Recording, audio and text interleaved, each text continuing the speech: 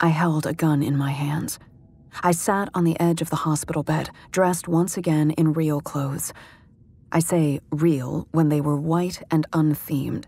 Simple trousers, a t-shirt, and a shoulder holster. I held a gun in my hand. It's difficult to describe how comfortable its hard ceramic weight was in my hands, and how uncomfortable I was because of that. I had never held a gun before, but my hands, the hands of this altered body, knew exactly how to hold the grip, with the tang resting over the web of my firing hand so that it would be steady if I raised it and aimed. My finger rested naturally on the trigger loop, but not on the trigger.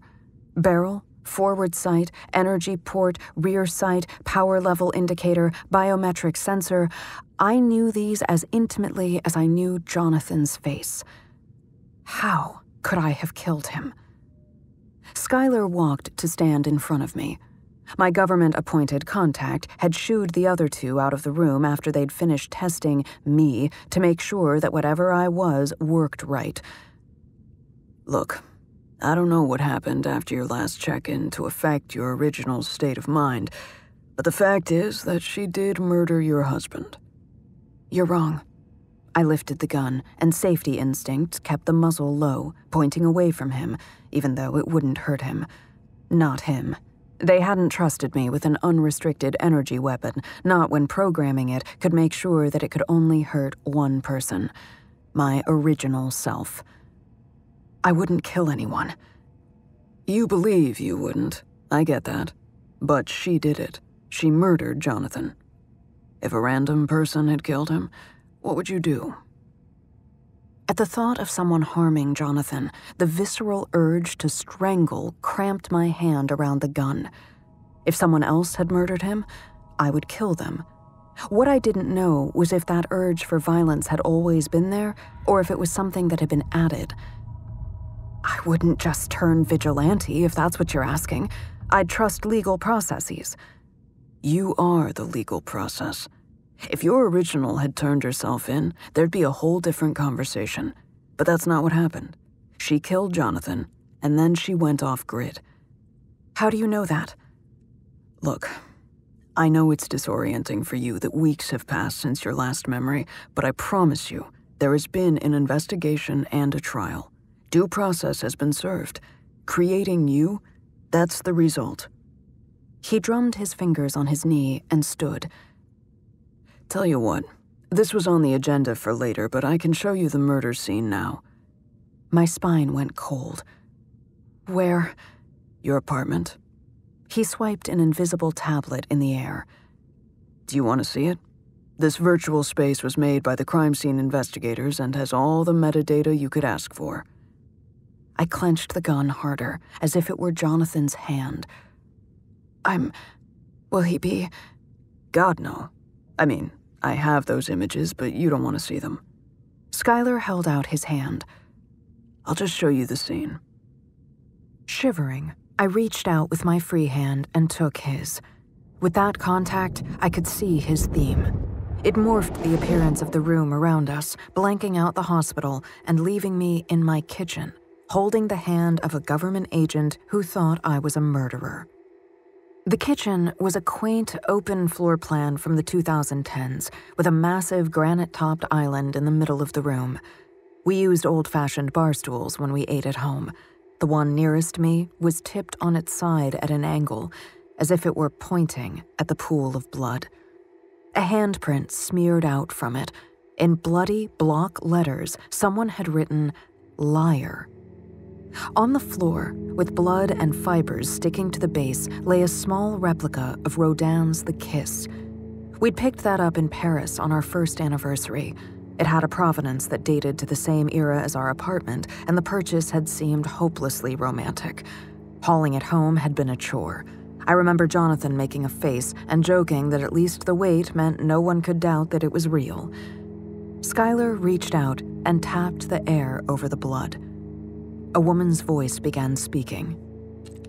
I arrived on scene at 1517 hours and was greeted by Detective Skylar Arakawa with the Cascadia Police Department Criminal Investigation Bureau. I was directed into the kitchen of apartment number 932 where the decedent was found. The room was in a state of disarray that showed signs of a struggle. In the kitchen, I noted a sculpture, a set of knives which were capped, a ceramic vase, a bowl, 12 oranges, multiple cotton swabs, and a tray of leftover sushi. One bar stool had been overturned, and the word liar was written on the floor in the victim's blood. A white plastic bag was noted in the trash can in the kitchen that contained orange peels, human skin, and a broken craft knife covered in blood. My hand was sweating inside Skylar's grip. I retained the broken blade and sculpture as evidence. These items were documented and inventoried and placed in the evidence room at the medical examiner's office. The body was fully supine on the floor next to the kitchen island. The head was pointing west. The feet were pointing east. The body was cool to the touch. Rigor mortis was relenting. Lividity was consistent with body position, purple in color and fixed.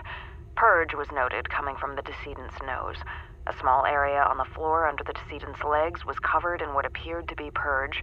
External trauma was noted at the temple, consistent with the blood, hair, and brain matter on the sculpture. For a moment, the sculpture lit up, and a glowing circle illuminated what I'd thought were fibers. Hair. It was Jonathan's hair.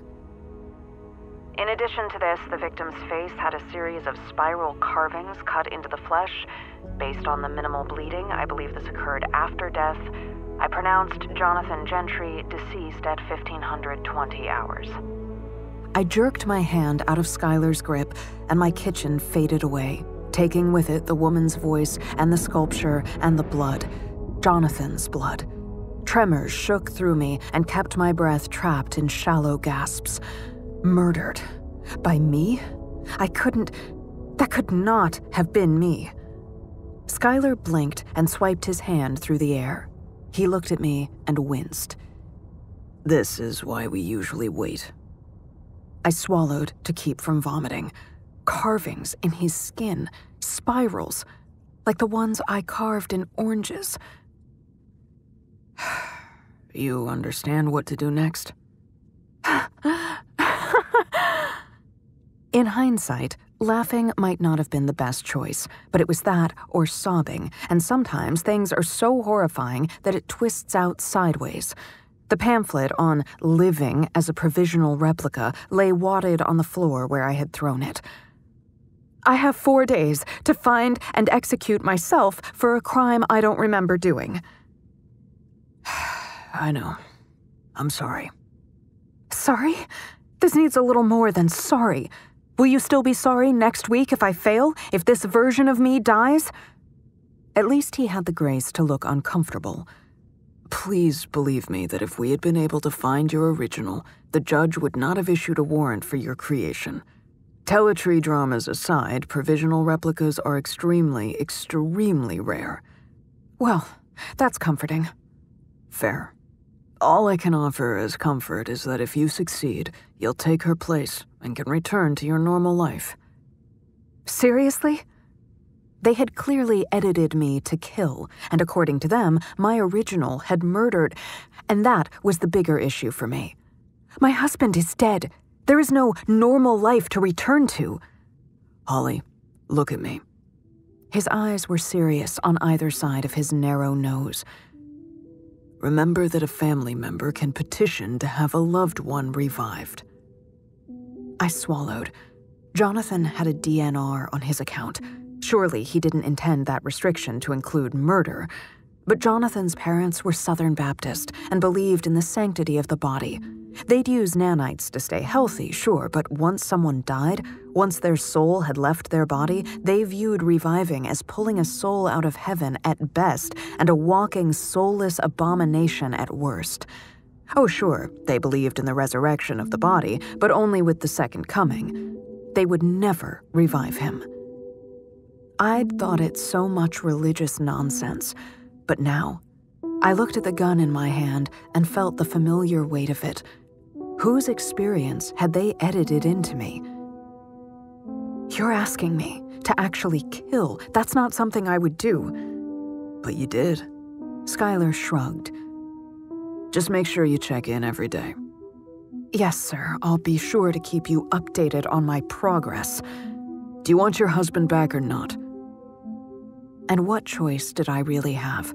As a provisional replica, the nanites in my body would expire after 4 days, taking me with them. I suppose I could have just sat on the hospital bed and waited to expire, but I holstered the gun and left. If I was a soulless abomination, all I knew was that I loved my husband with every fiber of my created body. That central part of my being seemed unchanged.